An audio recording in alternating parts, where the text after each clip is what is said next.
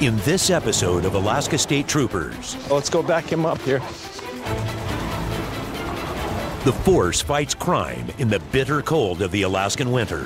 Whew, this is typical. We're in the negatives right now. State troopers, we got you surrounded. Come on out. On the hunt for two suspects. We had a trooper-involved shooting at this address here about 4 weeks ago. One who's off and running, On to 16, I'm going to be in a foot pursuit. Code, kill that light. They ran down this way. What the hell's going on? and one who may be up for a fight. Unknown if he's got a gun. He's pretty despondent. So we don't know if he's armed or not. We're not going to take any chances. I know the backseat. You know the backseat? You don't need to put me in the car. I don't want to go in the car. You can't fight the law. The law always wins, right?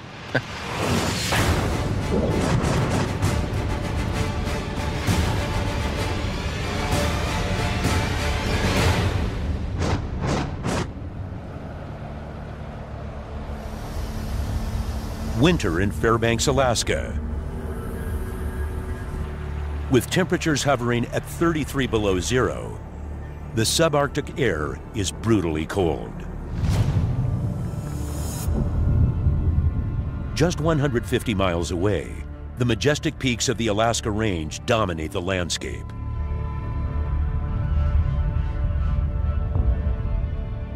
But Fairbanks sits on a relatively flat plain in the heart of Alaska's wild interior.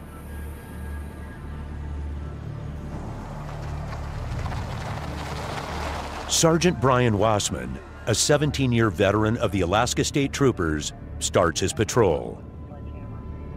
It's difficult. Just getting in and out of the car and doing police work and trying to keep your toes warm and your fingers warm when it's below zero is a chore in and of itself. I think people get conditioned, to the weather to some extent. If they stay out for any length of time, they're going to freeze just like anybody else.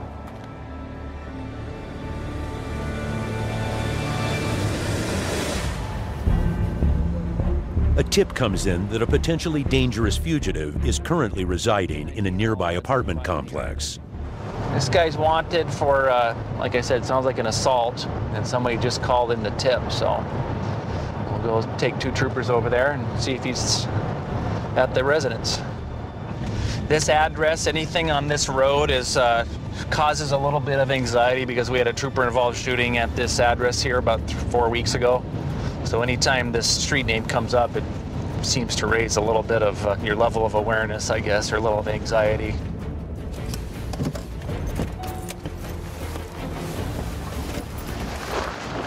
"25, we're 1023. 25. Where is he? He just left. In what? How did he get out of here? He walked out. What's he wearing? His bag. He's got a backpack, black coat, backpack. Basically, this is the story. Has been in and out of jail for the last 8 years. He lost his job, and then he started drinking a fifth a day. He got kind of pissed, then he walked out. I came down here, and like 3 minutes later, you guys showed up. Okay. So he has to be within a mile. Yeah, walking distance. Yeah. Okay. We just left, so we're gonna try to find him here. And he was last seen walking on this road here. So we're gonna spread out and see if we can catch him somewhere. So he's about a 6-foot male, native male, so he's close. It sounds like he has a pretty distinct description. We'll probably see him over here somewhere. He combs the streets of Fairbanks, checking local businesses along the way to make sure the suspect hasn't stopped in to get out of the cold. Sometimes the cold weather actually helps us because these guys will leave on short notice when we're coming, and they can't stand out in the elements for very long, so they're going to have to go someplace where it's warm. So it sometimes can work in our favor. In these extreme conditions, exposed skin can begin to freeze in as few as 10 minutes.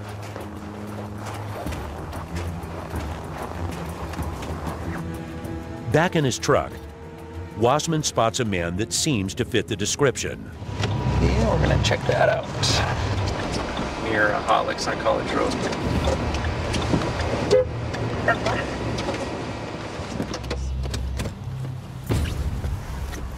Are you?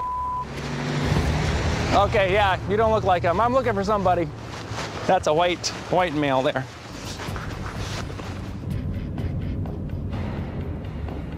A car pulls in behind the trooper and flags him down. I called in for my brother.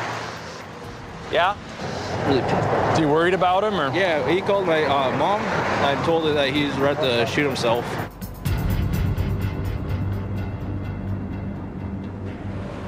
And what did he tell your mom? You said he called your mom? That's all my mom called me. He said, what's going on? He called me up saying he's about to shoot himself in the head. Okay. And everything. And I was like, okay, well, like that's when I called the cops and like I got disconnected or something. I just kept on ringing it up. I'm freaking out right now. I'm really. Where do you think he might go to? But I don't know. Okay. I don't know if he has a gun or not. When would he make that call? 20 minutes ago. Okay. Does your brother have a cell phone? Yeah. You want to try to call him and see if you know, see if he'll tell you where he's at? Everything's gonna be all right. So just let me know where you are so I can come like pick you up. All right, and we'll do this together. Yes, I do. Come on, don't play around. Where are you right now? He stopped talking to me. He's like, I'm not gonna tell you where you're at. All right. Where do you think he might go to then? He's probably off in the woods somewhere. Okay. He's not stable right now.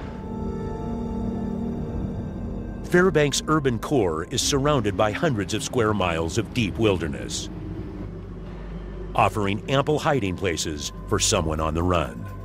We must be back in here somewhere then. Okay, we're gonna go hit this area again then.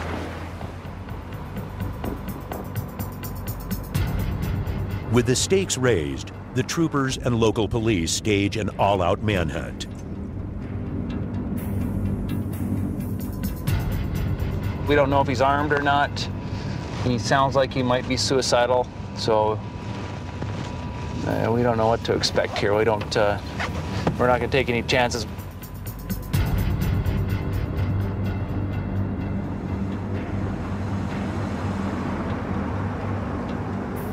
I just received a 21 from an. He states he knows the whereabouts of his brother and gave me an address. Okay, does he have any weapons or anything like that? Okay, I'll be right there. All right, his brother is holding them for us over here, so. ID 11-1060. How's it going? Turn around there. Put your hands in your pockets. All right, do you have any weapons on you or anything? All right.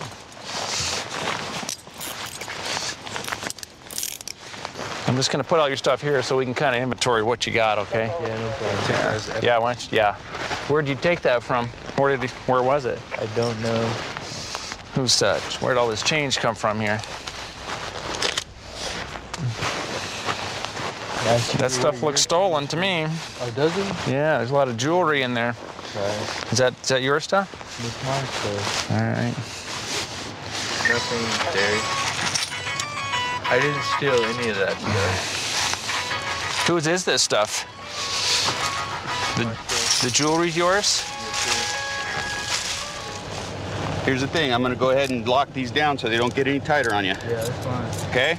Can we go now? Are you getting cold? No, I'm fine. Okay, all right. I just wanted. Just ready to get this over with? Yes, good. Okay, yes, here's sir. what we're gonna do. We're gonna sit you right here in this back seat, okay? Yes, sir. I know the back seat. You know the back seat? Step up careful. Watch your head.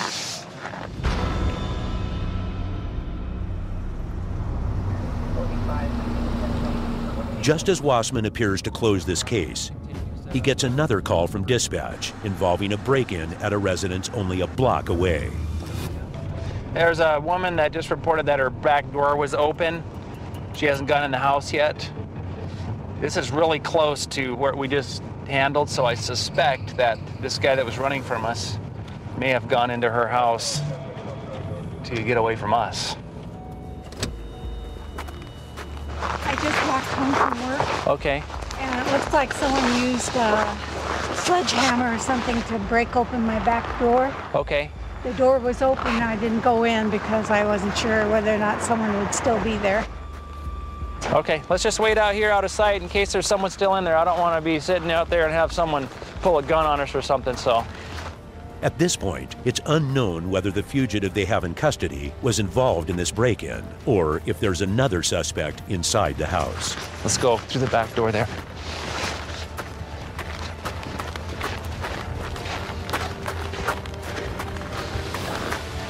Hold on. 31-5. You want to hold the corners? Ben and I will go in the house. Okay.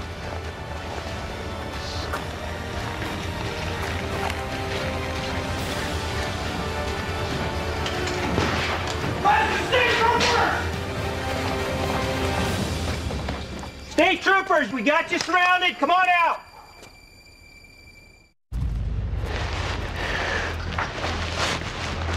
Yep, come in. Clear, coming out.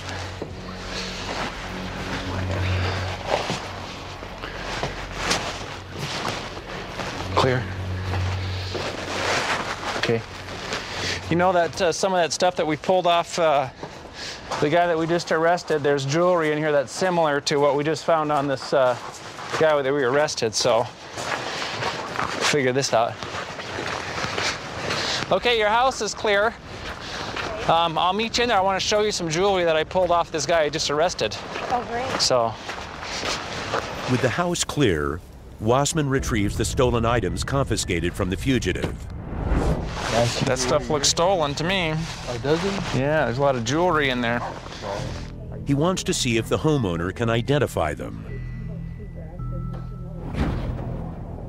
I don't know if this stuff looks familiar at all. It sure does. This is yours? Yep. Outstanding. Can I, I'll go back to the office, take pictures of this, document it, and then I'll release it to you. But let's see if there's anything else in here. This is mine. Okay. Oh, thank God. Thank you. How about Wonder these? why you took a pair of underwear. I don't know. Yeah, we just arrested him like 15 minutes ago, 20 minutes ago, and I searched him and found those jewelry items in there.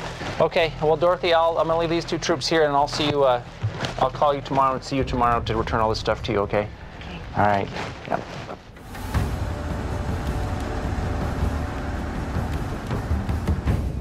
You know, it's sad that she had property damage and some things stolen, but in the big picture, we're pretty lucky that we solved this one, because we don't solve very many, and we got really lucky on this one. Really lucky.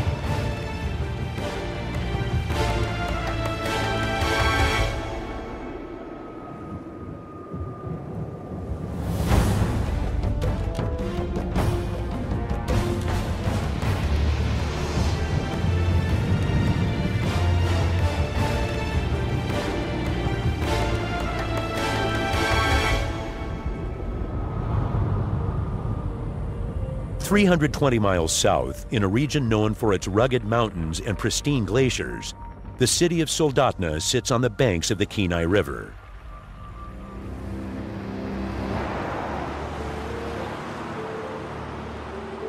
It's here Officer Vic Dillon's on graveyard shift for the Soldotna PD. You got any weapons on you? Guns, knives, hand grenades, rabid squirrels? No. Weapons of mass destruction? Your zipper's down. You're in a car full of guys. What's going on? Dillon's been a cop in Alaska for 8 years. Be out on the road as much as possible. The more you're out on the road, the more you're going to learn. It keeps you out of the office, keeps you active. People in the community see you, they know who you are.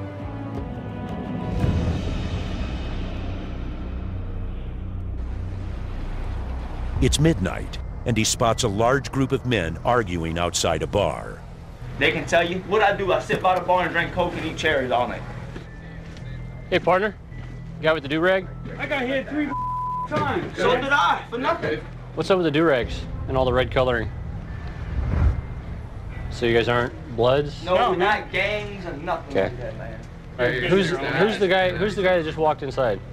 Oh, that was Problem Child. That was Problem Child. The dude. All right, so what do we have going on here? I guess dude hit these guys 3 times. We can't him come outside at the same time here. No, I'm gonna be honest with you, man. He up my dental work. Let's see. He chipped my really bad. What up? All right. So are you saying you want to press charges against him? Yeah, sure. So you want to go to court and you want to testify that he assaulted you? Yeah, I'll do that. Okay. Because he assaulted me. He detains the first of 2 suspects. All right. Wait right here, don't move. Waiting. Ran off in the woods. Who did? The other guy that hit me, he just ran off through the woods. Stay right here, I'm gonna go run after the guy. On the 16, I'm gonna be in a foot pursuit. Heading northbound near the river.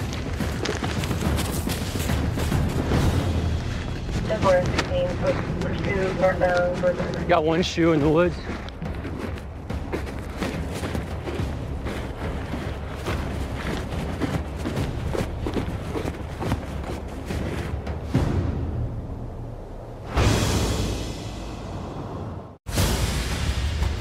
It's 15 degrees as Officer Dillon gives chase into the pitch-black Alaskan night.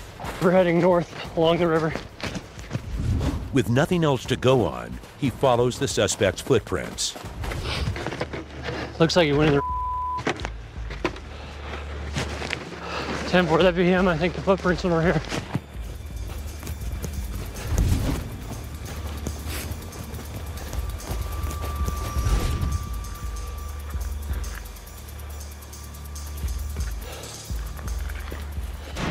Unless he's up hiding in here somewhere.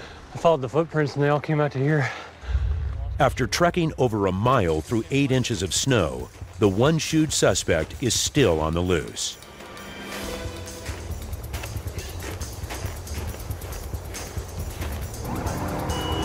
Solana 1636. Back in his car, Dillon gets word that the state troopers have apprehended the suspect 2 miles away.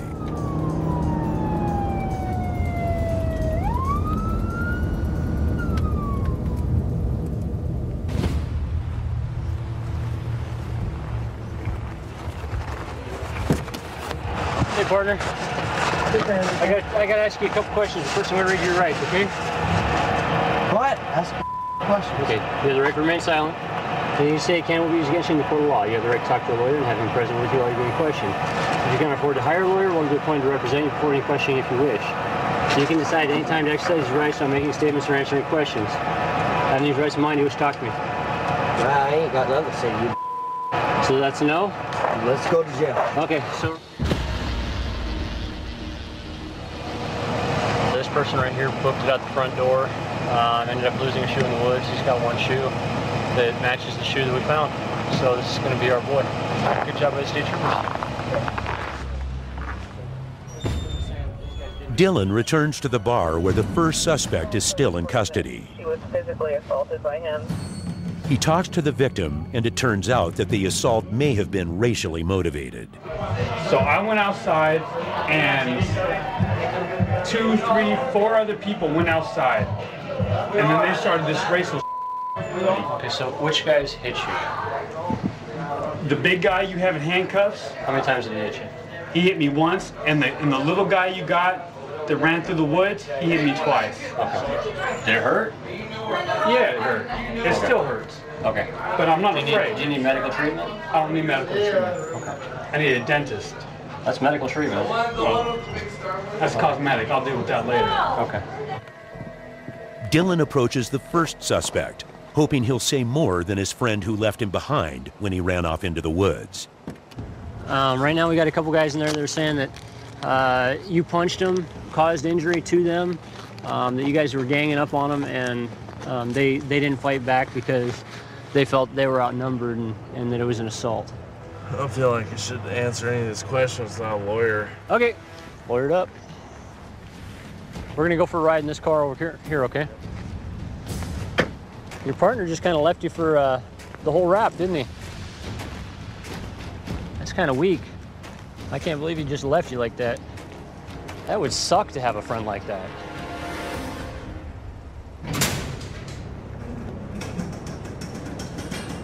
Both suspects are booked into Soldotna's Wildwood pretrial facility. You guys are getting nothing out of me, all right? And record that. Take him back there and talk to everyone. All right, let's go D3. Right now, they're going to be charged with assault and disorderly conduct. Everything ended up pretty good. We got a couple of good witnesses, lots of help from various agencies, and law enforcement wins again.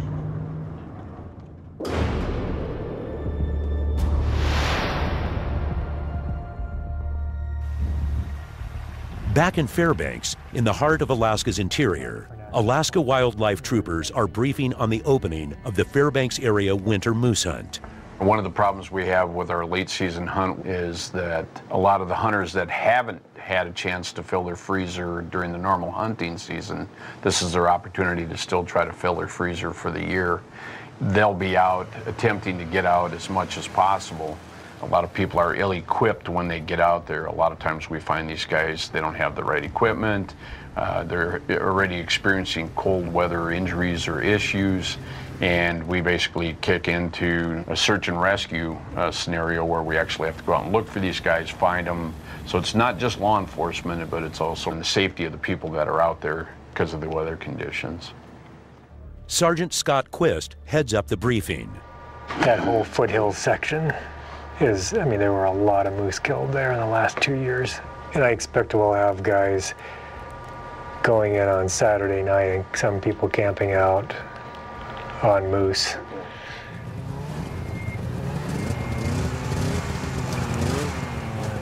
Before first light, on a morning that begins at 30 below zero,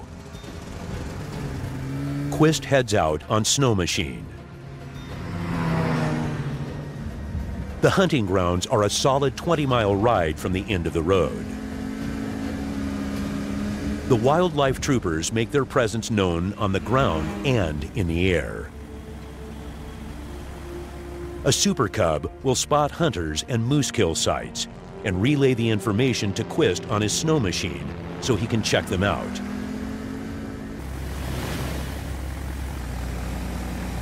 So far this morning, the hunters are few and far between. It seems temperatures of 20 below have kept many hunters indoors, but the wildlife troopers continue their search. Quist radios the plane to find out if they're seeing anything from above. Yeah, just checking in, Mike. What do you have for us? There's a moose across the opening there. The pilot spots what looks to be the first kill of the day. Quist heads out to find it. He finds the hunters there as well. Big old girl. I don't know why he shot her in the tongue. That was the only damn thing. That was the only thing I wanted was the tongue, and that was his first shot, just to screw me over. This is the one I didn't want to shoot. I saw a much nicer, small one down by where we saw you. Sure would be helpful if you guys could help us get her on her back. We can do that. Yeah. I'll tell you what, let me take a look at paperwork and then we'll help you flip it over. In my, If the hunter shot the moose without a license and permit, he could face a fine of up to $5,000 and 6 months in jail. Man, so is the plane, is that to give us a ride if you arrest us, or? Sure. We have eyes everywhere. Oh, I know.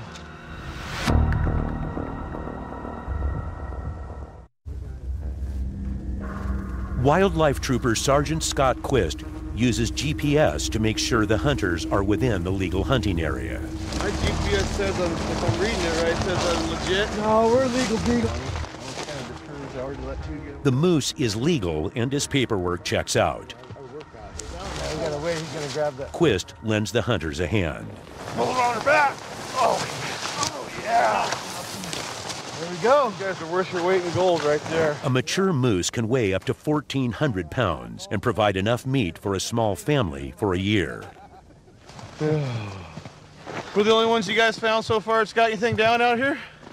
The first moose we've checked today, yeah, surprisingly.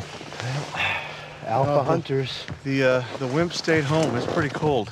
It's kind of chilly. Yeah, it is. With only one moose kill to investigate, Quist turns his attention to making sure what few hunters are out and about are staying warm in the bitter cold of interior Alaska. Don't see too much rain gear this time of year.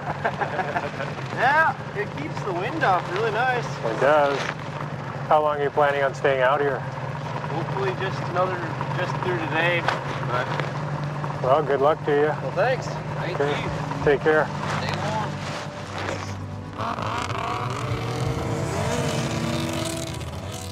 These guys didn't look like they were dressed all that warm to me. Helly headsets?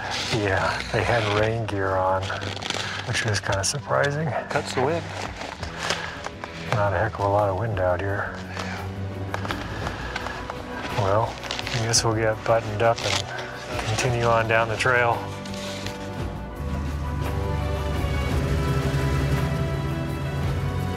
The first day of the season comes and goes without incident.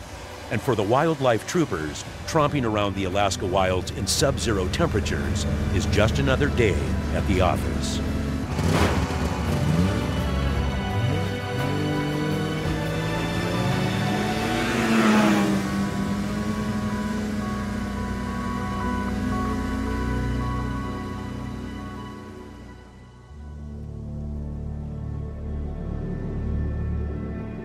From the frozen wilds of the far north to the relative fast pace of Alaska's third largest metro area, the Mat-Su Valley is tucked between the rough Alaska Range and the craggy peaks of the Talkeetna and Chugach Mountains. Tonight, Trooper Lance Ewers is patrolling Palmer's icy roads. Here in the Mat-Su Valley, I've seen a lot of heroin and a lot of methamphetamine, and of course, marijuana. That is the worst drug. I have never met somebody who uses heroin or methamphetamine who didn't first use marijuana. Some people think, I mean, you'll get that. You'll even see them out here. Oh, I thought you're allowed to smoke marijuana in Alaska. No, it's against the law. Early into the night, Ewers makes a routine stop.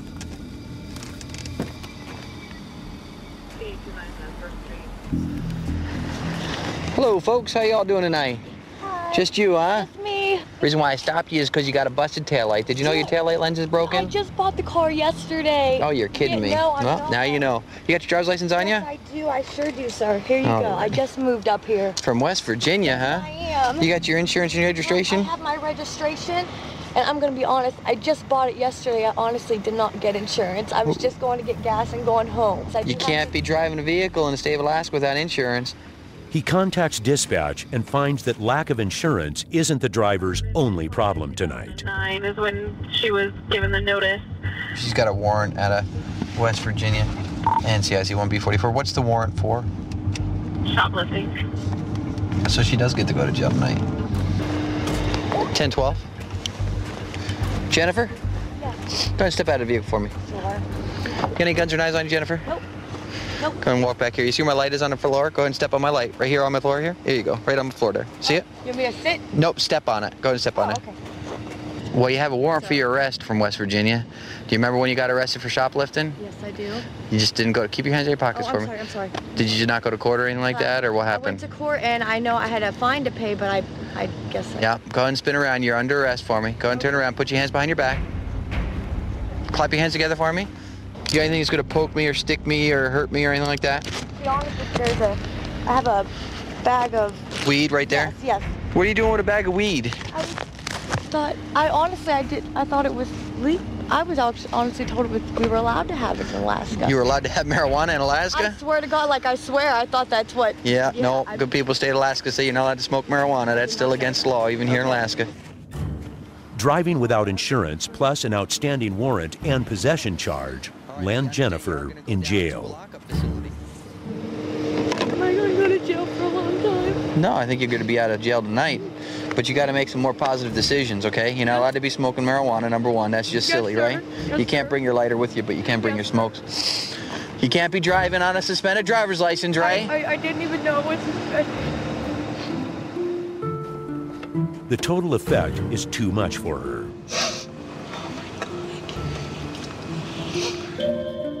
She'll get through it all. It'll just be a lot more painful than it is just playing the ostrich and putting your head in a hole, thinking it's all just going to go away. But it's not. You can't fight the law. The law always wins, right?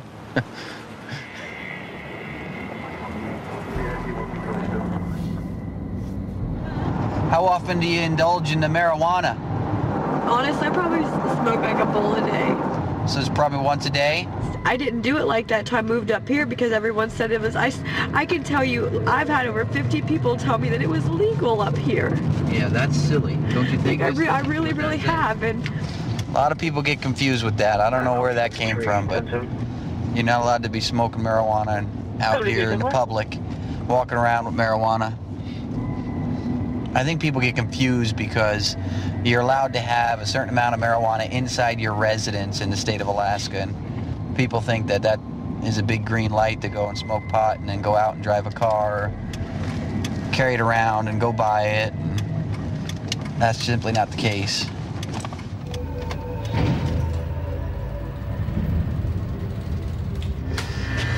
Go ahead and step through the door. Okay. Stepped in the hallway there? Yep, you betcha. That was a stupid move, and the cops are just doing their jobs, honestly. I was doing something that I shouldn't have been doing, and the fact that I had stuff on me that I shouldn't have had on me is a big wake-up call. I don't want to ruin my life, and I feel like this is just starting. I'm just scared.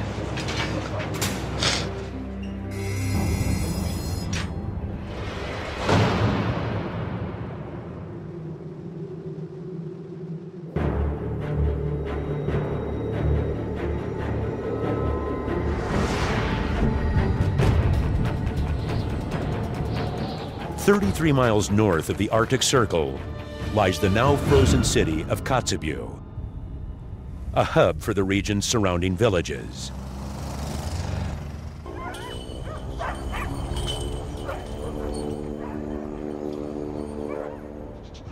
Lou Nieves works out of the Kotzebue Trooper Post. Today, he'll be checking up on the village of Selawik, 70 miles east of headquarters. They're not used to having continuous law enforcement there, so this should be pretty pleasant tonight. The trip to Selawik is just a short flight from Kotzebue, but Nieves always goes prepared. With an average December high temperature hovering around 0, troopers here always wear their Arctic gear. We break down a lot with the snow machines out there because it's cold, so I also carry in here the faithful rope, tow rope, and a first aid kit. And it's just this balance of, you can't bring too much because you've got to carry all of it from point A to point B.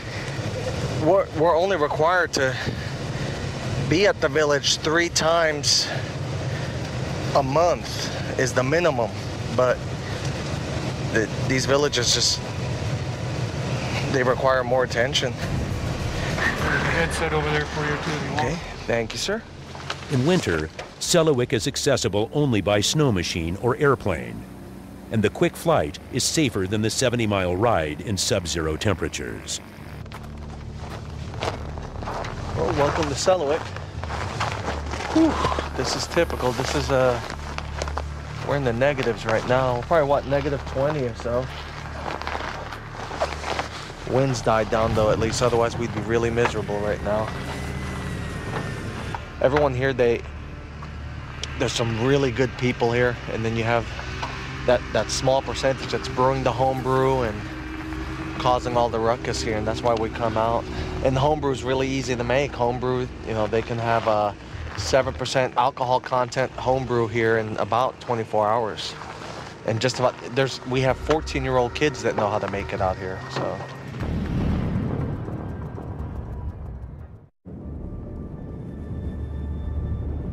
Nieves arrives at 3 p.m. and the sun soon begins to set. With such close proximity to the Arctic, much of Selawik's winter is spent in pitch-black darkness, with only 2 to 3 hours of light per day. Nieves wastes no time in the village and checks in on a house known for wild parties. We're going to a residence that's actually been on YouTube. It's residence belongs to a Mr. Percy Clark. He's actually only about 20 years old or so, if I recall, or 19 years old. And he hosts a lot of fight club parties there, and a lot of juveniles that should be in school hang out at his house. So got to make sure that there's no juveniles there doing anything illegal or in possession of anything illegal, and make sure that they're not running any more illegal fights in his home right now. Round two. Check it out. Inside Percy's house, local kids battle each other for bragging rights, while bystanders bet on their fights. Hey, look, you guys try to watch out.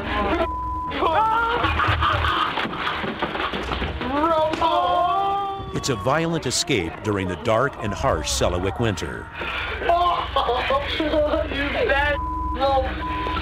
That's better, bro. More entertaining than that. Come on. Let's go 10 more seconds.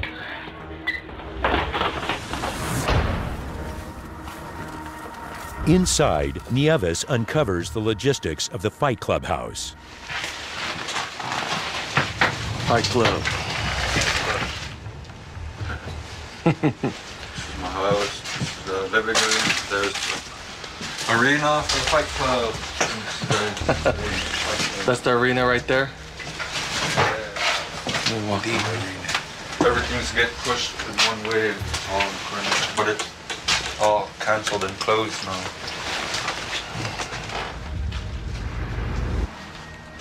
Have you thought about redecorating? Yeah. A lot. Does it feel lonely to be here by yourself, or, I mean... Just tired of it. Are you just tired of it now? Yeah, or? I get tired of it. I'm just seeing the same thing every day. Yeah. Did you just get beat up, too? I'm recovering. Oh, man. From Fight Club or something else? Percy has tired of living in the Fight Club house and hopes to move to Kotzebue soon to find work. Nice to meet you. Yeah. Well, he's not talking, but it looks like he got beat down pretty damn bad there. You think they jumped him over money or something else?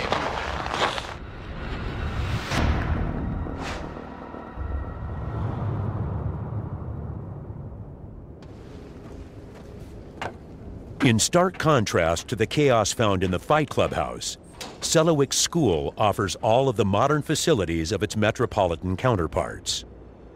This school here, this is the oasis here. This is where if the kids didn't have this school and after school projects here, they'd have nothing to do but stay at home and get in trouble. See you later, guys. Only 40% of the students actually show up daily to this school, which becomes a big issue. And that's the biggest challenge for the staff here, is to try to encourage the kids to come in, and it's a partnership with law enforcement, because it's one of my jobs when I go and check these homes at night to find these kids that are, still awake at 3 o'clock in the morning and try to figure out what it is that's going on in their lives, to encourage them to get rest and show up to school.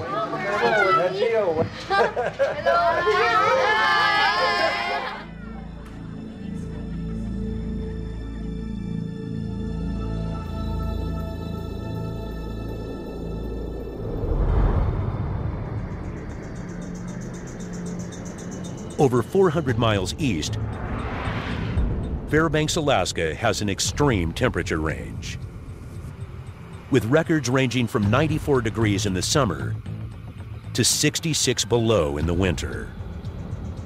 10-4 from Andrew. Today, Trooper Eric Jeffords patrols the massive territory assigned to the Fairbanks post. But we range as far out as, 50 miles outside of Fairbanks. Usually we try and stay within 15 or 20 miles of Fairbanks. Just that way, if there's, some domestic violence calls or something like that, we can get there quick enough. Of the huge area in his jurisdiction, the city's frozen dike system is the most entertaining to patrol.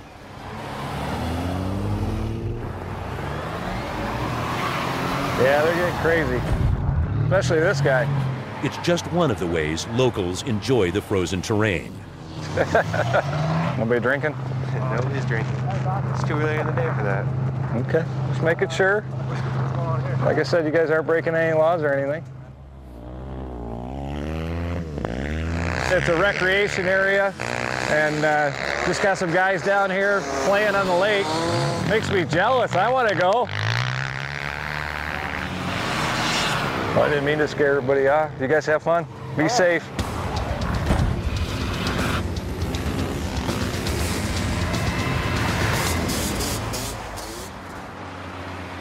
But in Fairbanks, ice is everywhere, and on the city streets, it can be deadly. Trooper Al Bell responds to a report of a motor vehicle collision. An 18-wheeler tractor-trailer versus a small passenger car, so that's all the information that we got at this point. As Bell approaches the scene, it doesn't look good.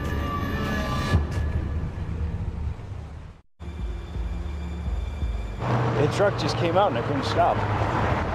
Okay, what happened? And there's a green light and I just kept going, and then the truck came out this way. Okay, which way was the truck coming from? Right there. Okay, so the truck was coming from off the off-ramp of the Parks Highway.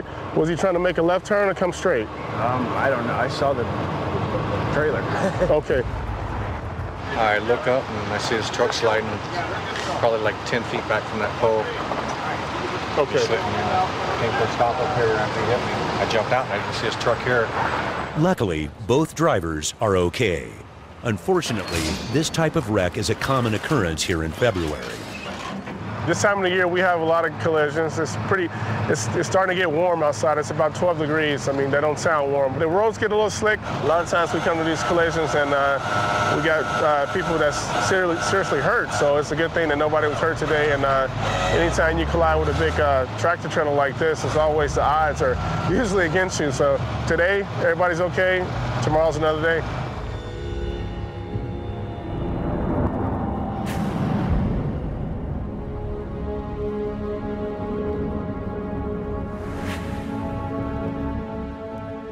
Al Bell continues his patrol on the frigid Fairbanks streets. Bell's been a trooper for 11 years and has become accustomed to the harsh winters. I'd be lying if I said I liked it, so I don't like it. Kind of get used to it. I don't mind a little below zero, but I don't like 30 below. I don't think too many folks like 30 below. Number 61. So apparently we got a call, possible gunshots. It's on J Street, where J Street is completely across the other end of Fairbanks. You know, sometimes people say that troopers or police are never there when they need them. Sometimes it just takes us a while to get there. And we're driving as fast as we possibly can, but sometimes we just can't go no faster when it's icy out.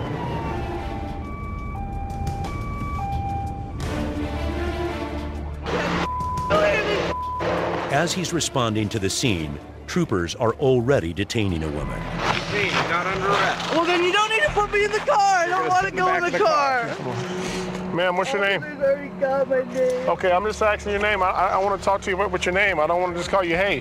What's your name? My name's No, how you doing? Okay, does it? Terrible. The woman claims she fired a warning shot to ward off hooligans bullying the neighbors. There's 3 truckloads of people with bats here. So were you trying to shoot at them? No. I was trying to scare them off before they killed the kids next door. What's going on inside? It said there's nobody else in there, just their kids. Okay. Inside the house, troopers find a messy situation. 4 kids, firearms all over the place, and a wanted felon. Are you supposed to be in possession of any firearm? I'm not. You know, you're not even supposed to be in a residence with firearms, right? I didn't even know there was any kind of firearm here. Come on, man. There's guns hanging all over the walls up here, man. You're making us think you're a liar now. Well, this is Alaska. Everybody's got a gun. The man denies any knowledge of the gun being fired at all. Little does he know, his friend has already admitted to firing the gun. Okay, this is the Glock we got from these folks here. Apparently, this Glock was the Glock that was used to shoot the round. Even after the woman's confession, something doesn't add up. Are we for sure that she shot it? Troopers begin to suspect that the woman is covering for the felon. Is that your boyfriend? No. Is he your husband? No. You got a little reason to believe that he may have shot the gun, okay? But you're saying that you shot the gun? Is that what happened? I don't want to talk to you guys anymore. All right, you don't want to talk to us? Fine. We're going to take you back inside so you can take care of your kids. Is that cool? That would be great. All right, come on in. Let's go back inside. They arrest the men and release the woman. You understand the rights I've read to you? I've had them read to me a time. We're going to take the male to the correction center for the warrant. We allowed the female to stand by here and take care of her kids. There's some alleged issues here with the male and her, and there's some belief that he's the one that fired the weapon, but we don't know that now. So tonight he goes to jail for the warrant, but he gets away with shooting the gun. So sometimes it's kind of that's the way it is. All right. Hopefully tonight will be at peace at this house.